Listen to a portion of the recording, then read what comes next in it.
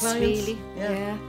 Definitely. You get used to them, and they get used to you. And it's even, you're with them for so long as well. That's it could be 5, yeah. 6, 7, 8 years with a client, and you build up a trust, and they build up a trust with you. And even if you say to them, I'm going on holidays now for a week, and oh no, who am I going to have? It's like one of the family with them. Yeah. Because and they kind of tell you their secrets that you don't want to know. When you're working with one client and maybe have 2 carers, it could be 4 carers. Once you start working with another carer who actually knows what they're at and what we're doing, it kind of becomes second nature. You just roll with it and you work together as a team. And after the first couple of times working together, you don't really have to be kind of saying, well, I'm going to do this, I'm going to do that.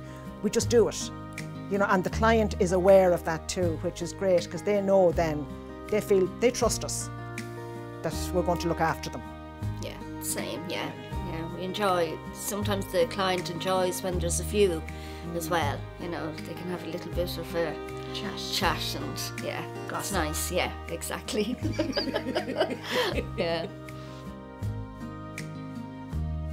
We have a buddy system that you go with another professional caregiver, and they will train you in and show you what to do and bring you around, you know, from house to house. Introduce you to the clients and that. Yeah. And that's the most, I think, nearly most important, that their original carer, their main carer, introduces them to the new.